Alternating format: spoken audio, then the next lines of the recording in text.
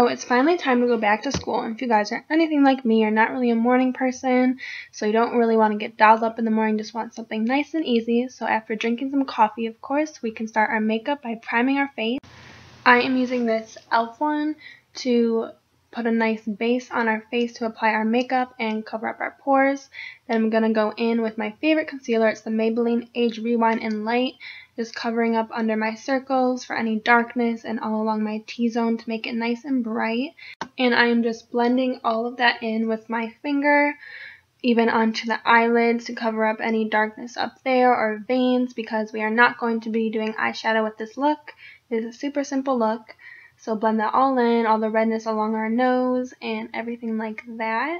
Then I'm going to set it with the same way I always do, with this Elf brush and the Rimmel Stay Matte Powder, so your concealer lasts all day and your mascara doesn't smudge onto it.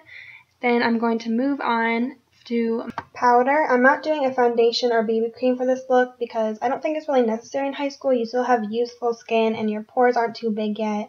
And I just don't think it's a good habit to get into anyway when you're still that young. So this Neutrogena one is actually good for your skin and gives good coverage as a powder.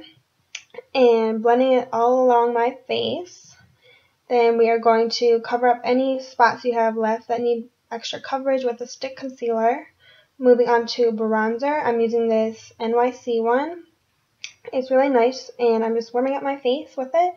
On my cheeks, up on my forehead, down my temples, and of course blending it onto my neck. Now for brows, I'm going to use two Milani products, the Eyebrow Kit in Light and their liner in Taupe.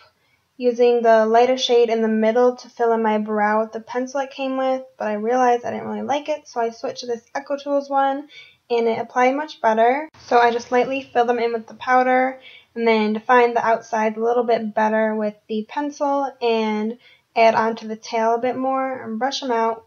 Then I do my other eyebrow, of course, but it's my better brow, so it doesn't take quite as long. And then I'm going to set them with this Elf Brow Setting Gel, so they stay in place throughout the whole school day.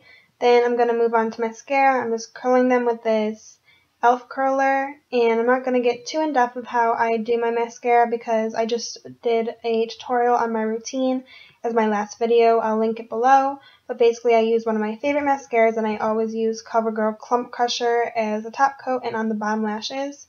I'm wiping up any excess mascara and getting the water out of my waterline so I can apply a nude liner because it's going to open up our eyes even more so we don't look quite as tired. Moving on to blushes, is one of my favorites. It's Luminoso. It's one of the baked blushes by Milani in a really pretty peach shade, and I just love their baked blushes. And I also really love their eyebrow kit because it's so versatile. They have a highlight shade, which I'm using to go under my brow bones, down my nose, my cupid's bow. And I always highlight the inner corner of my eyes too, but I somehow forgot here that I'm going to use a larger EcoTools brush to get the cheekbones and use excess to brighten up my eyelids just a little bit. After this, we're going to do lips. I'm not a really big lip gloss person, and I feel like lipstick's a little too much to wear throughout the whole school day, but I do like having a little bit of color on my lips, so I'm just using this kind of light lipstick, more like a tinted moisturizer by Wet n Wild on my lip, and using a setting spray to make sure our makeup lasts all day. And by the time I finish my makeup, I don't really have a lot of time left to do my hair, so I like to do something more simple. I usually just kind of throw it in a ponytail, but this is a way to make it actually cute. So you just flip it over, and you want to hold your ponytail up kind of high, like right on the base of your head, and as if you would see it from the front. And you brush out all the knots, of course, still holding that ponytail very tight and still right on the top of your head. I would secure the ponytail while looking down, and you hold the base very tight, and I would suggest using a tighter elastic as well. Once you get the ponytail in there, you're just going to flip it over like this and pull the base. And it's going to make this cute little ponytail that goes around your head that you can see from the front. And I like to pull up my baby hairs because I think it adds a cute little touch to it. And I also loosen up my hairs a little bit. You can use your finger, your brush, or a comb, which is what I'm doing. And it doesn't have to be perfect. This is supposed to just be a cute little effortless ponytail look, but I don't like it too tight. so I'm just loosening up a bit. Then you're done with the hair.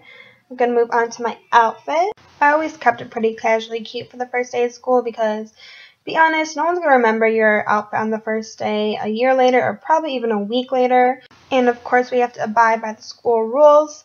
So I just pair this striped tee and jeggings. Both are from Kohl's. The top is from Mud and the jeggings are by Levi's, which I rolled up because it's still pretty hot in the beginning of the school year. And I just paired it with these sandals from Old Navy and a cute little necklace.